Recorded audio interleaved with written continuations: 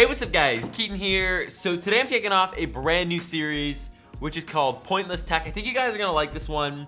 So basically, pointless tech is just tech that doesn't need to exist or that doesn't serve a purpose, and that is pretty crazy, just crazily priced. So we're gonna be checking out the first item. Let's do it. So if you guys want another episode, be sure to drop a like in this video. I'd really appreciate it. If we could hit like 50K, that'd be awesome. But the first thing that we got is a power bank. Not just any power bank, my friends. A power bank that is shaped like a rock. Yeah. So guess the price of this thing. Not $50, not $100. I know, right? $100, wow. Not $150, $200 for a power bank that looks like a damn rock. It looks good. Smells real good. It's got like an earthy smell. It's nice. But $200 for a power bank that looks and feels like a stone. That's cool. We get our charging cord. This is honestly like maybe $30. Boxed has got to be like another $50. It's boxed really nicely, a lot nicer than you'd expect a power bank. But yes, here's our stone power bank. So yeah, this is the stone power bank. I mean, you have two USB ports. It doesn't need to do this. It feels weird. Here, let me get something to compare it to. Where is it? Bouncing around. Your girl would know.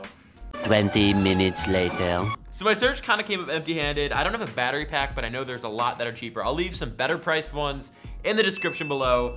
But I found this Mophie battery pack case, which goes for, on like a good day, $100. You can charge your phone like more than 100%. This can charge your phone just a few times. It's cool, but there are so many better options. Like you can get like a 10,000 or 20,000 milliamp hour battery for like 30, 40 bucks. So yeah, definitely check the description below. This is pointless tech. Literally, this shouldn't exist. And I'm gonna find some better ones too, because I really like this series. So yeah, we're just gonna go ahead and test it out. It's got a 2 amp port and a 1 amp port. I'm shocked they don't have just two 2 amp ports. Or 2.1, that'd be nice. Got an iPhone 7 here, 7 Plus. Plug that thing in. You can see that it is charging. It does its job, but just so stupid.